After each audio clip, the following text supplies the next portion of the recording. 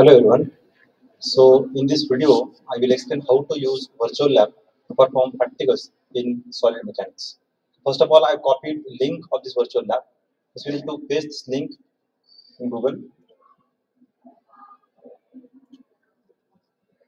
or you can search for virtual lab also. I already have link, so I can copy that link. Once you copy this link, that is nitk.vlabs.ac.in, this window will appear. This window will open. Now you can see here, this is a strength of material lab. Okay, virtual lab basically, and there is list of experiments. So you can, once you click on list of experiments, this window will open. These many experiments we can perform by using this lab. Out of this, as per our syllabus, you can see here first 6 experiments that already we perform using UTM. But by using time availability for your examination, we can perform these experiments by using virtual lab. So we can perform any experiment out of these first six experiments. So what are these experiments? First, tension test for ductile material, then tension test for composite material, compression test, shear test, bending test, and torsion test. You can check in this virtual lab. Here also, all these tests are there. So we can see here direct shear test on mild steel, direct shear test on timber, direct shear test on mild. So we can perform either mild steel rod or mild steel plate. So this is shear test experiment you can perform. Then we already perform experiment on compression test. So we can perform compression test for ductile as well as brittle material. Mild steel is a ductile material, cast iron is a brittle material. So we are going to perform it on a brittle material. So compression test on a cast iron. Then we done bending test on mild steel. Then perform torsion test. So likewise, all tests we perform on UTM that we can perform here. So 6 experiments that we can that already we done using UTM, we can do with this lab. So let's, as a sample experiment, I will show you a tensile test of a mild steel.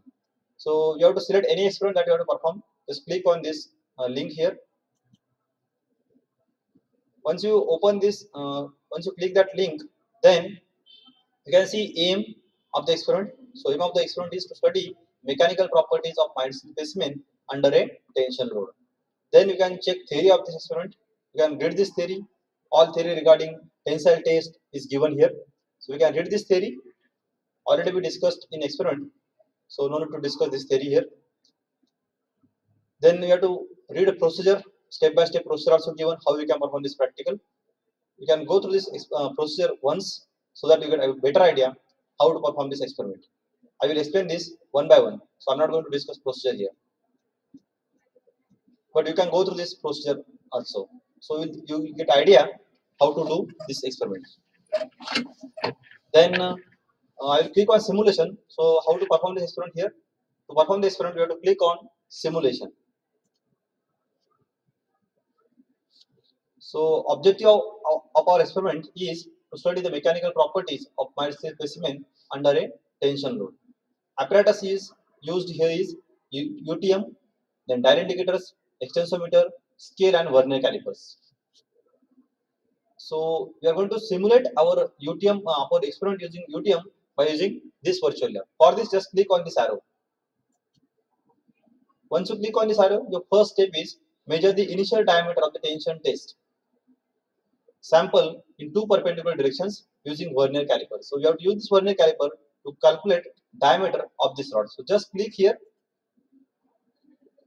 Automatically it will calculate diameter. It is dix is equal to 12.62. And then second thing, we will perform again second diameter. So another diameter is 12.62 again. So it is a uniform diameter having same diameter. Hence, average diameter of this specimen is 12.62. And remember, whatever readings you have taken, you have to note down on a separate page. For examination also, you have to note down these readings. So diameter we obtain is 12.62 mm. So this is your first step. That is, you have to calculate dimension of this specimen. The dimension is a diameter. In second step, you have to measure length of the specimen. So just click here. You can see this arrow is telling us how to perform this practical. So you can click here.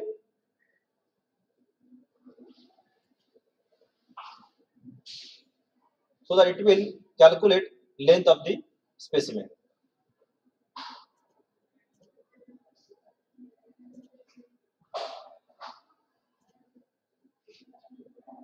And you can see here the length is 194 mm. So we calculate diameter. In second step using a scale, we calculate length. These all steps we done using UTM also. Now second here, we need to punch marks are made at a distance of 2.5 times diameter. So we have to mark some punches here to calculate or to identify gauge length. So we are going to mark these punches here on the gauge length. So to mark that punch, just we have to click here. You can see this is just first punch is marked. Then for second punch again we have to click here and we have to repeat this so that all punches are marked. I'm just clicking here once the first step is over. Likewise, you can see here 5 punches are marked on a gauge length at a distance of 2.5 times diameter. Now our specimen is marked here to identify necking. Next step is I click here. Now you can see this one is a UTM, and so we have to insert our specimen into its position and mount extensometer on the specimen. For this, just we need to click here. So this is cross-head travel. Now we have to drag the specimen to fit in this UTM. So I'm going to drag the specimen here. Just we have to drag it. Automatically it will fix that specimen. And then again you have to click here so that it will clamp the specimen in UTM. You can see the extensometers are attached here. These extensometers are used to calculate change in length. Once a specimen is attached here and extensometers are fixed, then you have to click on next step. So this will be your next step. Now we have to calculate readings on the dials A and B of extensometer. And for this, I have to click here. We have to adjust it to 0. So I'm just clicking on this. So now it adjusts to 0. And second also I have to adjust to 0. So click it here. Now you can see here both extensometer readings are adjusted to 0. And least count of this extensometer is 0.01 mm. So just we calculated least count of extensometer and we adjusted its dial gauges to 0. Now next step, once extensometer is mounted, it is adjusted to 0. We have to conduct experiment. So we have to apply load using this UTM machine, and that we have to calculate change in length using extensometer. So experiment is conducted here. Load extensometer readings are read at regular intervals of load up to the yield point. And here ivory scale reading are noted till the specimen failure. So just to start the experiment, you have to click on this green button. You can see this. I'm just going to click it here on this green button. Once it is clicked, now the load is it started applied load. You can see this it is moving. This load is gradually applied, and you can see these readings. That means load is varying, and once load is varying, you can see the specimen also. It is going to break. Necking is formed here. Load is increasing. At certain load, it breaks. So load goes on increasing from value of 2.5 to you can see first it goes on increasing and then again decreases. And these are the extensometer average readings. That is, we have two extensometers A and B, and its average is here. Okay. Now we already done with our experiment. We apply load, and this specimen breaks at certain load. You can download this data. Just click on download. After that, we have to stop our experiment. Just click on this red button. Okay. Our experiment is connected. Data is with us. So we can, from the readings obtained, already downloaded data, we can plot this graph. This graph already, we can see this graph. So we can see different points here. That is proportional limit, then elastic limit, upper read point, lower read point, ultimate load, and breaking load. So we can note this loads. We can also see this view. We can view this data. So how much load is applied, and how much extensometer reading is. Okay. You can see also load versus extensometer reading. That is how much load applied with respect to that, how much extensometer reading in divisions. You can see also slope of this experiment, delta y by delta x. It is given here, delta x is 4, delta y is 8.78, slope is 2.19. Okay. Then you can click on next step. You can see this specimen is break now. So we have to join these two pieces of test sample and measure the diameter at the neck of the specimen. As it is neck is formed here, we are going to calculate change in diameter after failure. And for this purpose, just click here, and we are going to calculate now this diameter at the necking or at the failure region. Just click here.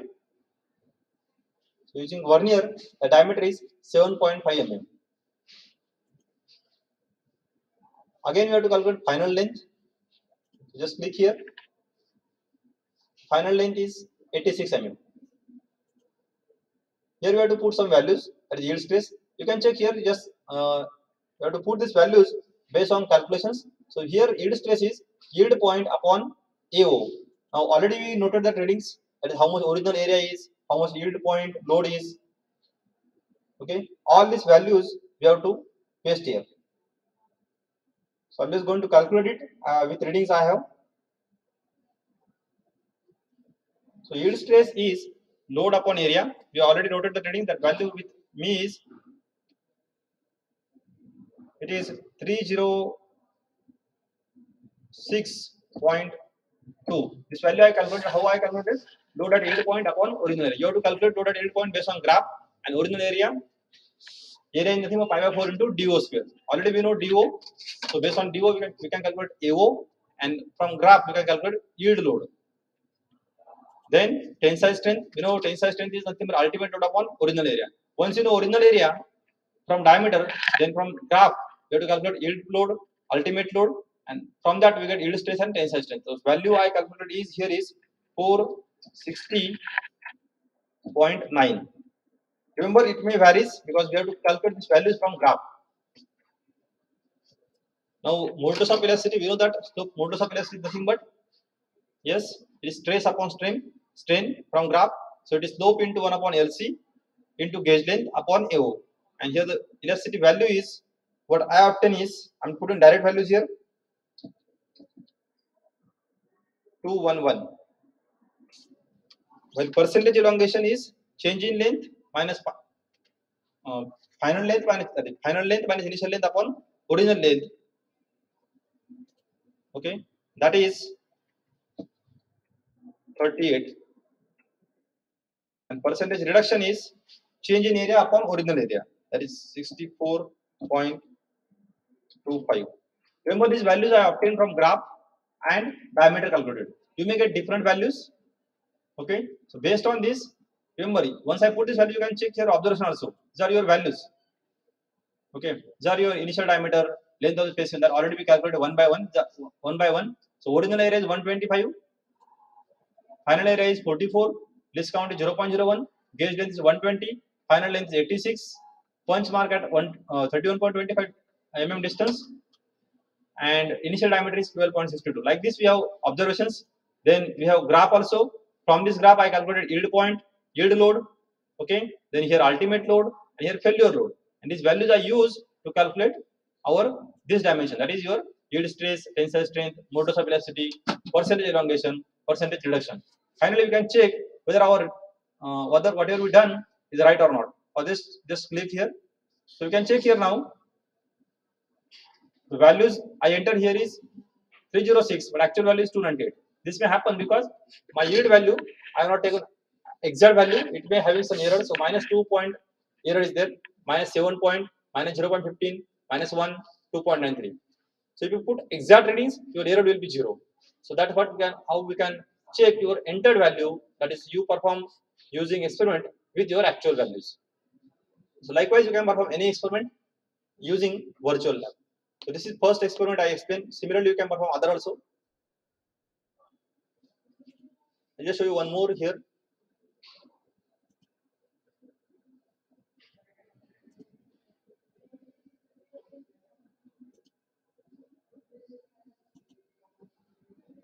So let's say go for direct shear test on mild steel.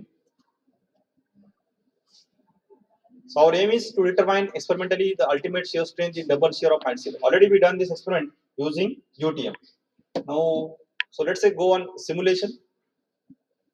This is your UTM machine, and you know how we can fix our specimen for a shear test. We can perform double shear or we can perform single shear based on dies we use. So here again objective is to determine experimentally the ultimate shear strength in double shear of mild steel rod. Apparatus used, of course, is UTM and shear attachments. This one is attachment used, and vernier calipers to measure the lengths and diameters. So just click here to get next step. Here I have to calculate diameter of the specimen. Remember, whatever readings you are taking here, you have to note down separately so that it will help you for calculation purpose. Just click on here. You calculate diameter. So first trial diameter is 5.95 mm. You have to note down these readings. 5.95. Then it will take two tries. So here, now mild steel rod is placed in the shear attachment and placed into the universal testing machine. So I just have to click here. This is your shear attachment. You are going to put it here. In UTM, you can see this broad view here, and click here. Now here we have to apply load using UTM, so that when you apply this load here, this is going to break due to shearing. So just click here on this button so that this load is applied. You can check now. Once I apply the load, this dial gauge will move. It shows that load is applied gradually. You can see it is moving, means load is applying, and once it is moving, this specimen is break into two spaces. Once it is breakdown, you can see failure load here is 1450 kilogram. So in the first test, when diameter was 5.95, the load applied at failure was 1450 kilogram. You can stop this and go for next step. This was trial 1.